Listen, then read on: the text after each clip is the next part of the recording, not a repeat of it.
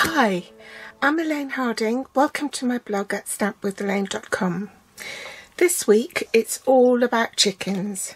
As I explained before, my pre-order for the chickens didn't arrive until just a couple of days ago. It's just caused havoc.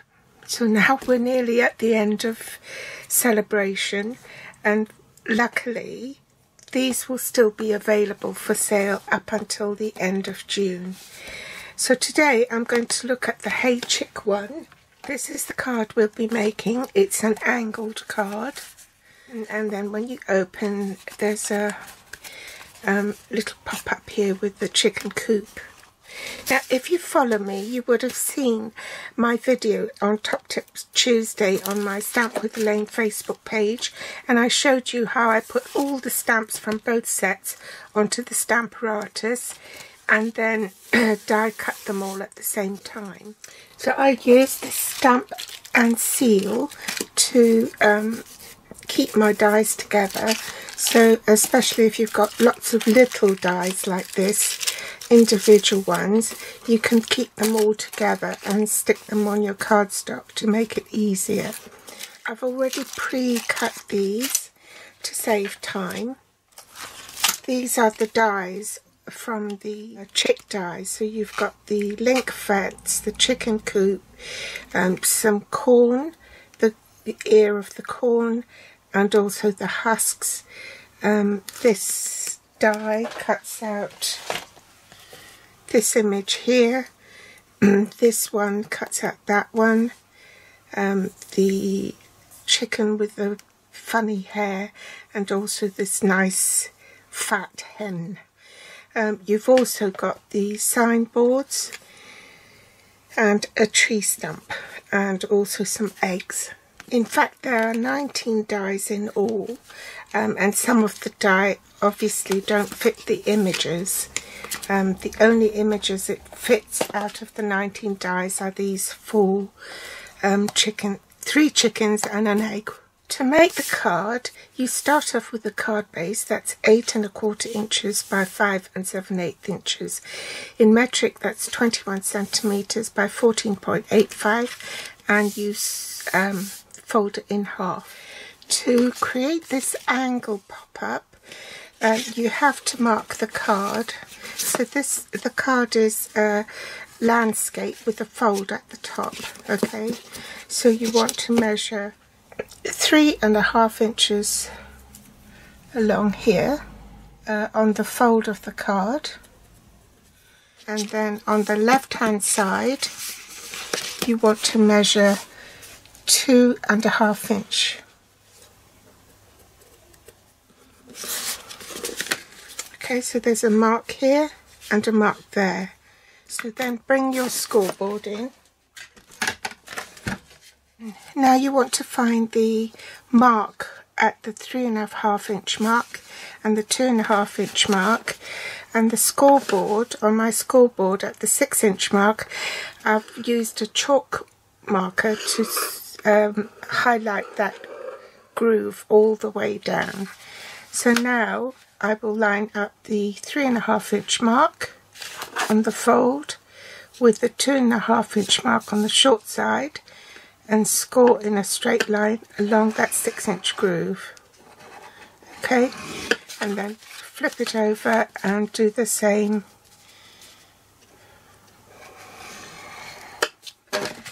And then that's where you have your angle fold. Now take the inside of your card. So this is the 5 1/2 by 3 3/4 inch pieces. Just take one of them to just gauge. So you want that the 2 sides equidistant from each other, and this one 1/4 inch. So it takes into account for the border at the top too. And then if you turn it over and flip it and mark it along there, when we cut it, it will all become clear. Put these two together and make sure they're aligned, and then put this on your trimmer and cut through both pieces of cardstock. keep these, you need it. This is just perfect for the inside of your card. So let's glue these two pieces down. Now you want to cut these pieces for these two triangular bits here, matte layers for there, and you can see that this is the same size as that, okay? So you need to cut it from this right angle here. So if we place that on top and then find the margin, we want it along the same line as this, okay? So that's where it should go. So you want to cut that bit off.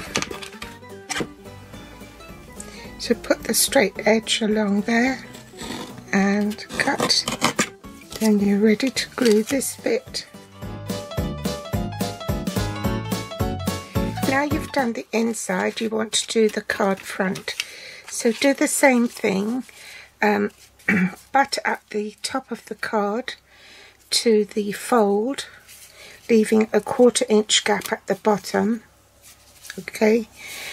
Make sure these sides are equidistant, flip it over and then just draw a line, and that's where you cut. And then you have the perfect angle for your card front. So now I want to glue this to my card front at the same time as well. Lie that flat.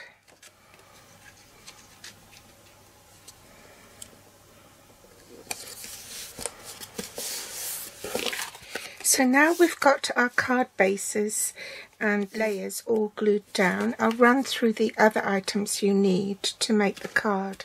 We need Tuxedo Black Memento ink, Granny Apple Green and Mango Melody.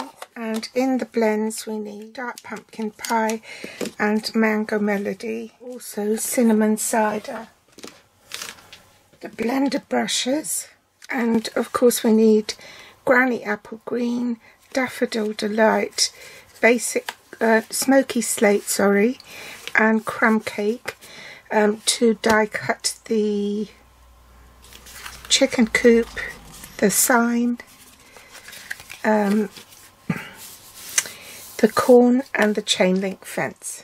I've already die cut my chain link fence, the corn stalk, the husk, need 2 of those, and 2 of the ears of corn. I also need these 3 chickens, the chicken coop and the sign. So let's get assembling. I need to put the ears of corn together, marry it up with the husk.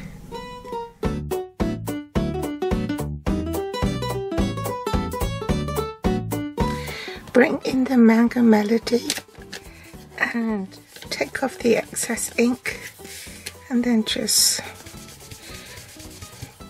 do it straight up and down here to create the ground, followed by the Granny Apple Green. Turn that upside down. Just want a hint of colour, not too much self-adhesive sheet on the back of this fencing. So I'm going to put the chain link fence against the green background. Apply adhesive on the corn stalk.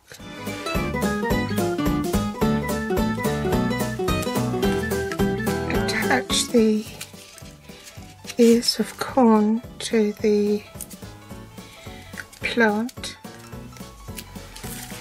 Now I've got a bit of colouring to do. I'll do him in Mango Melody and Pumpkin Pie.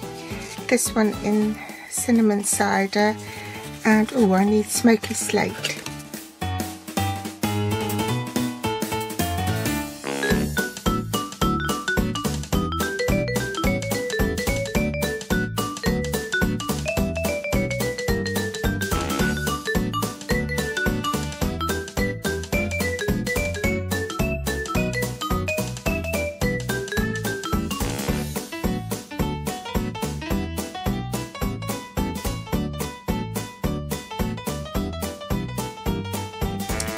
Now we want to glue the house on, and we want to make sure that it's not on the fold.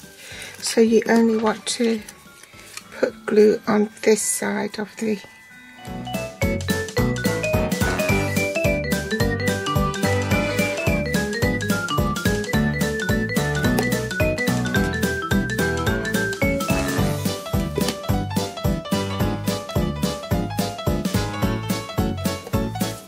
ground the chicken and the sign, stamp the sentiment, "Have a happy day," with Tuxedo Black Memento ink.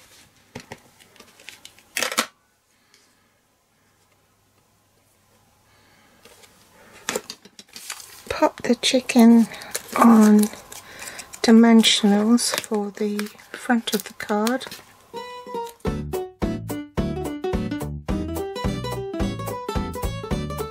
Whoops, and then stamp "Hey Chick." Before I go, I'll show you some of the other things that I did. A chicken coop, and there's grains that's in the dies, and the eggs as well. This one I incorporated the tree stump. This is from the Whimsy dies, which don't actually cut out anything, but it does leave an impression. And the inside I've just got the signpost. And this one is all the 3 chickens and the stitch square dies. And inside I've just got him peeking round the corner. So those are some other ideas you can make using this same stamp set. This is today's card. That's the inside and that's the front. I hope you've enjoyed today's tutorial. Join me again this Friday when I work on the Hey Birthday Chick dies. Thanks for watching. I'll be back soon. Bye.